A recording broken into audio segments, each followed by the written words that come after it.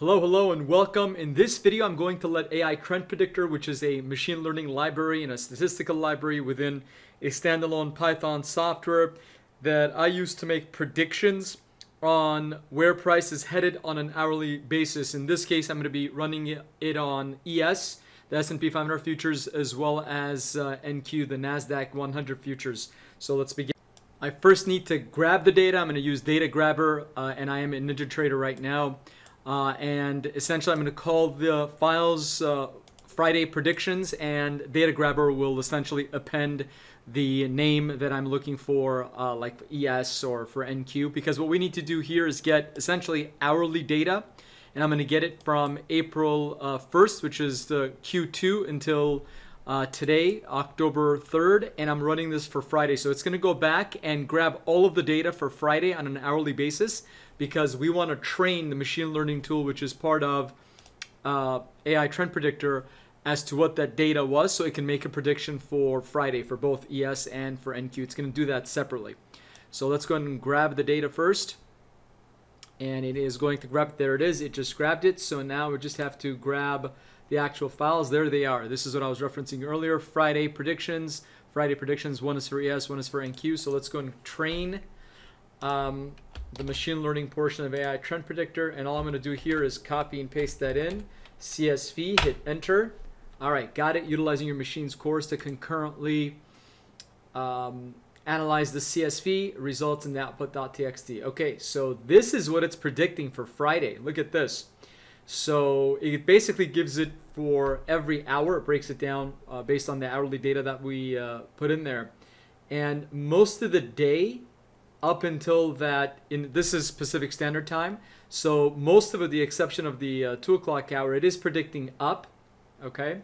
And then it looks like it's reversing right at lunchtime, Eastern Time, so 9 a.m., and it looks like it's going down. That's for the SPOOs, and it might be closing a little bit higher on the close, so we got to be careful there. But this is, of course, not something that I am recommending. This is just for educational purposes only, but it is good to have this information as well, especially if you're using some sort of other confirmation tool as well, so that it lines up with whatever it's predicting. What we have on the right side here is a statistical model that is going back every hour and seeing if those results were in fact the case, going back until April 1st of this year for Fridays for each hour. So the ones that interest me the most are ones that have at least 60%, but some people might look at it and say, hey, if it's over 50%, I've got enough of a statistical edge for me to consider that putting on that trade if, a big if, I get that setup. Okay, so whatever software you're using, whatever manual system you're using, once you get that setup, then, you know, if you're using a trading system, then the system should be able to take the trade. If you're using manually, you will visually have to confirm a price move headed in the direction that you were anticipating it's going to go to. So if we say that you're looking at stuff that's over 55%, okay, I personally like 60%, but to each their own. Here's 2 o'clock it was down, at 3 o'clock it was higher, and then at 6 o'clock it was we could ignore that. At 7 o'clock it was slightly higher. So those are the 2 hours. But if you're looking from an overall perspective, that's the model that's being predicted. And when you go back in time, that's what's really happening. Okay, so, and then conversely, look at that. It looks like waiting until 9 o'clock, again, this is not a recommendation, this is just for educational purposes only, but waiting until after that Eastern Time lunch break, okay, so 9 a.m. Pacific Standard Time, it looks like there are potential better odds, statistically speaking, going back to April 1st on Friday, that 9 and 10 are in fact down over 60%, okay? And then it's sort of reversing itself and catching up towards that close. So that's the data for ES. Let's just grab the data for NQ and do the same over here. So we're going to grab it and train it, and it's going to give us the results instantly. Okay, so enter the name of the CSV file. All I have to do is type CSV, enter. Got it. Utilizing your machine's cores concurrently to analyze the CSV results and output. It also provides an output.txt file as well, but it prints the results in the terminal directly, so we don't need that. All right, so Pretty much the same story with the exception of 4 o'clock for Nasdaq. It looks like both 2 and 4 are down, where it wasn't the case for ES. So this is also a nice tool to be able to compare the two instruments to. I know most of the time, or almost, I should say, all of the time, they move in tandem, but it's not always so. So if you pay careful attention, you'll see that it's not always the case. All right. So this is the prediction that it's making. And so the only difference we have is 4 is down yet for NQ, but it's predicting up for ES. So that in and of itself would tell me be careful, because I am generally anticipating, again, for educational purposes and not a recommendation, that ES and NQ are going to move in tandem. They're going to move together, okay? But if there is a prediction where one is moving higher and the other one's moving potentially lower, potentially higher or potentially lower, that makes me think, well, maybe I should sit that one out for those hours and see if I can get something better where things are matching up, like between 5, 6, 7. That's this is all, again, Pacific Standard Time. It looks like that might be something that's more interesting, okay?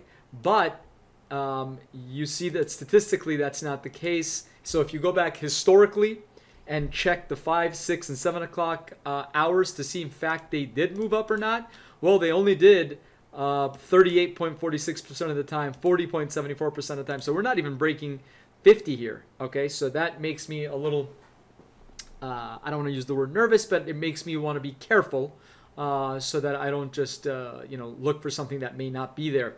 But it looks like, much like what we saw for ES, NQ is in fact getting some more consistency happening after that lunch hour, with the exception of 10 o'clock. So perhaps wait until 11. But, we have some, so again, we have a potential conflict here between 12 and 13. So it looks like that 11 o'clock hour. So if I were to select just one, that 10 o'clock, that's not even matching up. 11 o'clock 40, 11 o'clock 40. So it looks like if I were to select one of these hours on the downside, I would probably go with something between 11 and 12, 11, 11:30, and then perhaps do a hedge on the opposite side. So 11 to 11:30, look for a potential down setup. Between 11:30 and 12 o'clock, look for a potential up setup, just in case they hedge that bet in case I take a loss on the short. And so that is also down 40, but again, it's 44%. And so it looks like if you wait towards the close, that might be a better idea. Okay, so it all depends on how you view this, but towards the close, there's opportunity. 8 o'clock, yeah, there's no matching up here. So what I'm feeling the most confident about, if I were to look at this data personally, again, no recommendation, I would look at that closing hour. It looks like it's going to be bullish going into that closing hour. So that's how I would look at, based on this data. Again, no recommendation, just based on the data. That's what the machine learning tool is telling us. That's the stuff on the left-hand side, and everything from the right-hand side of these dashes, that's a totally different library within this Python software of AI trend predictor that is, in essence, analyzing the data to see how often it was right. So we have some stuff happening towards the close that may be interesting, like, for example, 64% there, 56% here. So it looks like that from all of these times might be the best potential bet based on the data. But again, I'm not making a recommendation of any kind. You still want to have a setup before you do that. And so if you have a trading system, that's going to be easier. If you have your own, or if you have somebody else's, that's going to be easier for you to be able to do at least a hedging setup as well. If you don't have that, then manually be ready to sort of hedge your own bet initially. So if you get a short trade, in this case, excuse me, a potential long setup, if you enter that trade, it moves against you, then be ready to reverse, okay, so that you can potentially take advantage of it on the flip side, okay?